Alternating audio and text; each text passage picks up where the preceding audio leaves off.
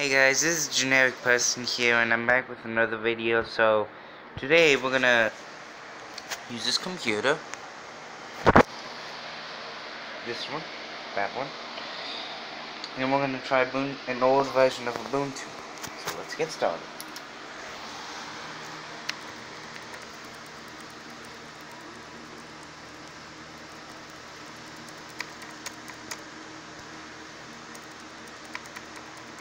I apologize for these squiggly lines. And yep, so this is a computer I built. This is the one this is one I do live streams on, so this, no, that's not it. Okay, so it's not being detected, easy fix, supposedly. Oh, it'd be under this tab.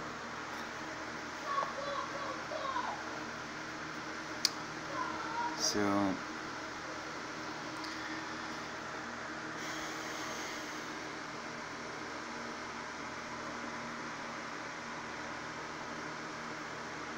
that's right. Okay, advance.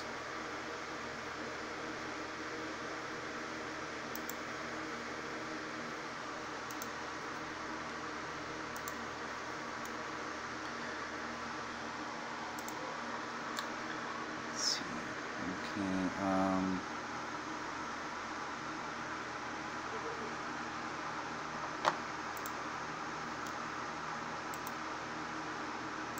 Okay, so now I have CSM mode enabled.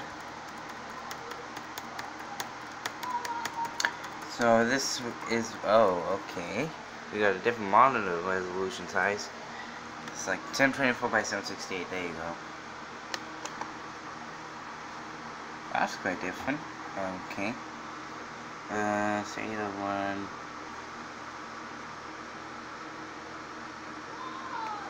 It does not seem like it is being detected. Let's restart this thing.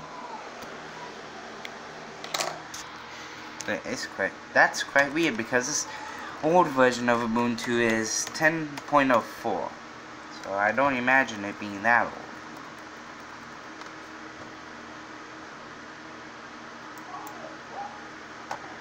So I don't understand why the flash drive is not working, unless I didn't write the image in the first place.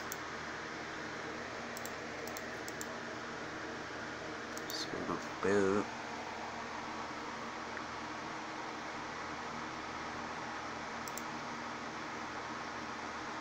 Oh, well, that's quite weird. It's being recognized as a floppy disk.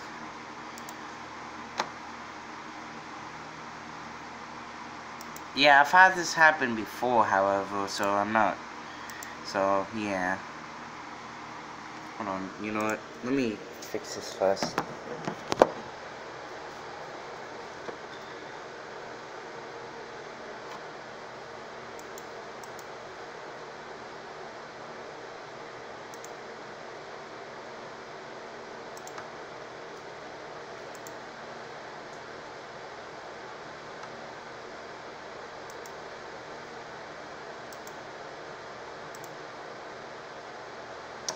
Okay.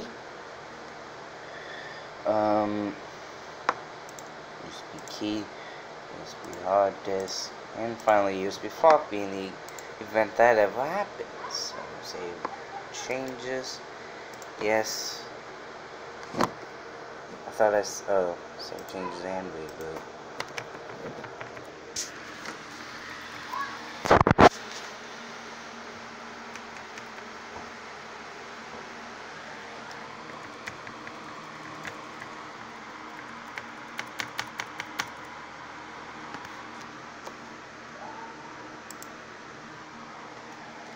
Let's see if the system.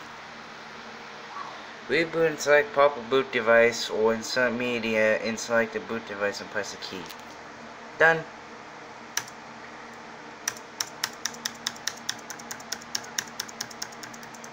Okay.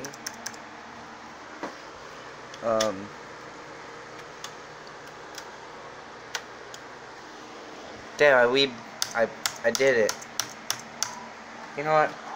I probably need to rewrite this image. Let's try that again.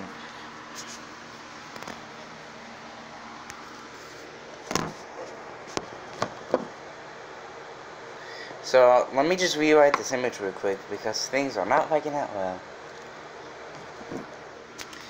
And anyways, also here's the Raspberry Pi. I think I should do some videos of that in the future. Turns out I don't have any screen recorder, so it sucks. And by screen recorder I mean like capture card or something like that.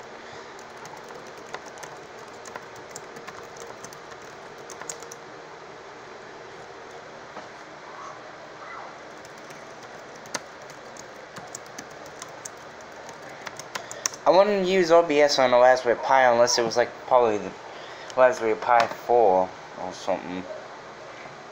So let's get up a terminal. Should be in the downloads folder.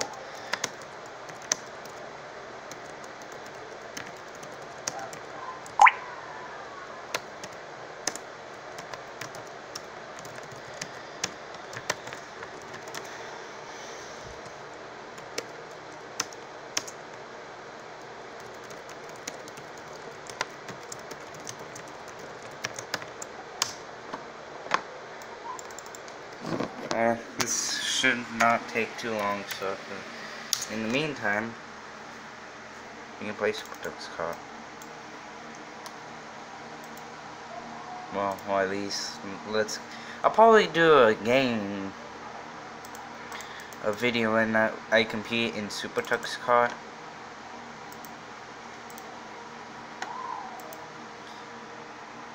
I don't know. And then we just turn everything up. Just enable. And it still runs good. Even though I do have Radeon RX 580 in this thing, but everything still works good. Even with everything enabled.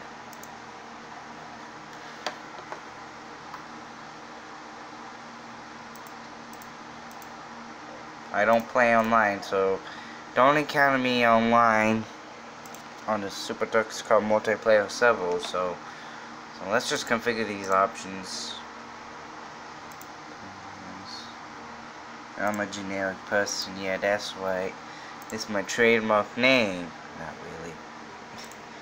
Yep, and in the time it takes to configure Supertux card, we're already finished. We have some system updates. Let's do that real quick. Because why not?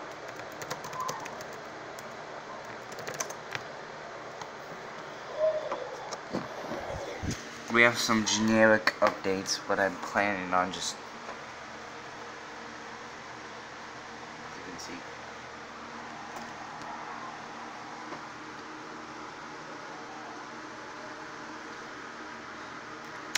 It shouldn't take too long. Yeah, this thing it operates pretty fast on an older operating system. I can only imagine it just going faster. So yeah, again, there is a BIOS setting that you may not have seen in this computer's BIOS. That just allows me to use like the CPU threads as cores, and there's like the same amount of cores, the same amount of threads. The amount of cores is equal to the amount of threads in this computer, so that means I have 12. But really I only have 6. That probably explains why why this thing has good performance, plus of the high RAM clock speed. No, I did not overclock it. And now that we got the image written to, let's just boot off this flash drive. Reboot and select proper boot device. So insert boot media and select the boot device and press the key. Yeah, we just keep getting this error. I have no idea why. Yeah, for some reason it's detecting it as a floppy disk device. I don't understand why though.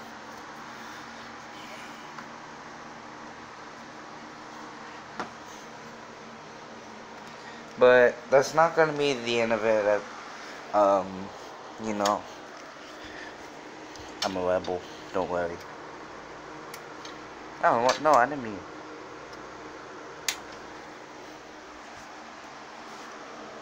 You know, we're gonna try something. Let's try this on an older computer then. See if that does us any good. Yeah, what did I do to the flash drive? Oh, it's there. I have two flash drives because we're gonna install it on to an external disk. So this is an older computer. It's able to run Linux, thankfully. And by Linux, I mean modern versions of it. So let's start this thing up. I'm just gonna let it boot because sometimes it's put into hibernation mode. And I'm not gonna show you the screen because this does contain information that I absolutely cannot display.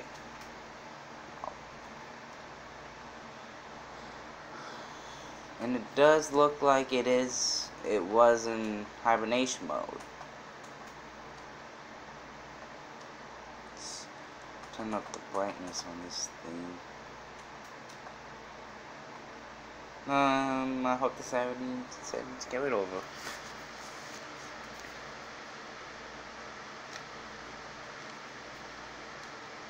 And then the system does not reboot, so just gonna this.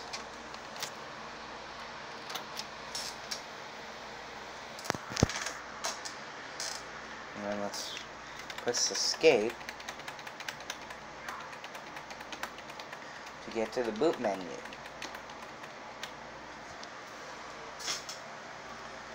Yeah.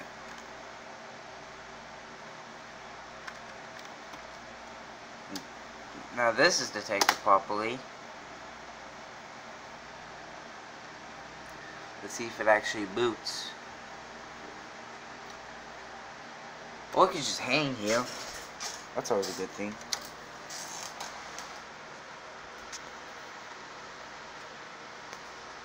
And the system won't run on any computer. Even if it's like hardware that it should be proven to work, but okay.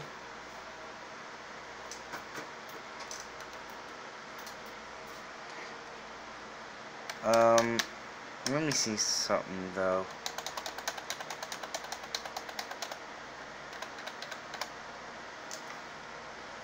Okay, we got the informations.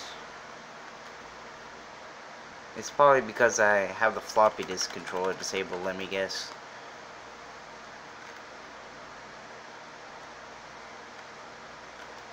Boot device priority.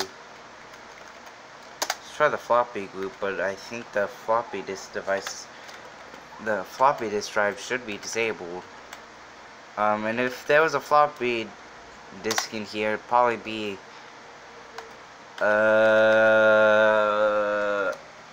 let's just say that one. Next is saving changes. These are only temporarily, and I am going to change them back because I do not have a floppy disk drive in here. Nor do I have any floppy disks at all. And why did I just enter setup?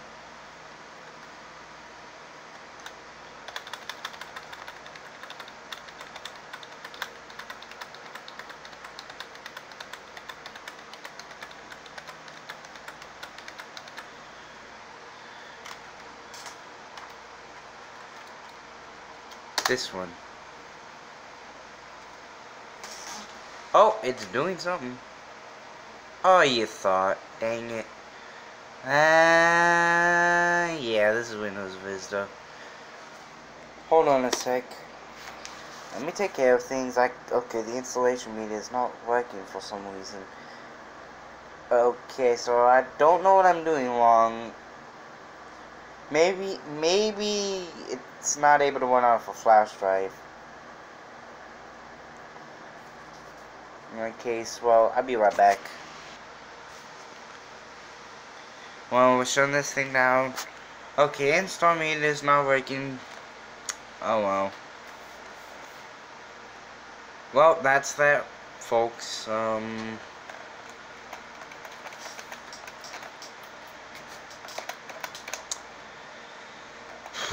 Well, we'll probably do some next time. I'll probably make a video about destroying Windows 10. That or a live video, if you know what I mean. Whoops. Sorry about that.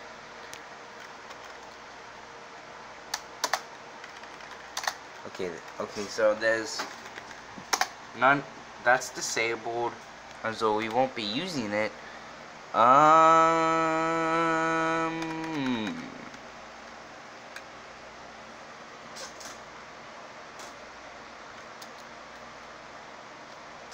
Help. Oh, you kidding me? I thought. Okay. Needs to be legacy mode support.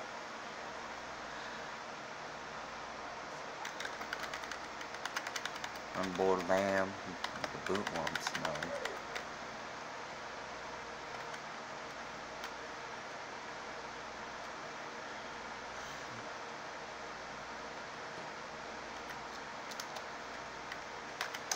Disable this.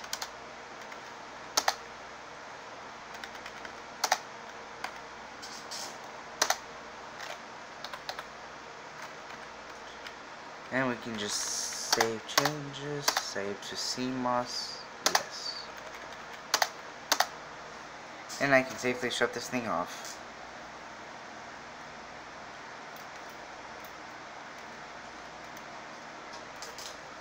Okay. Yep, so that's it for today's video. It's a failed attempt at trying to get Ubuntu to work. We couldn't even start it from the flash drive. That's just sad. Oh well, so I'll see you guys in the next video. Bye.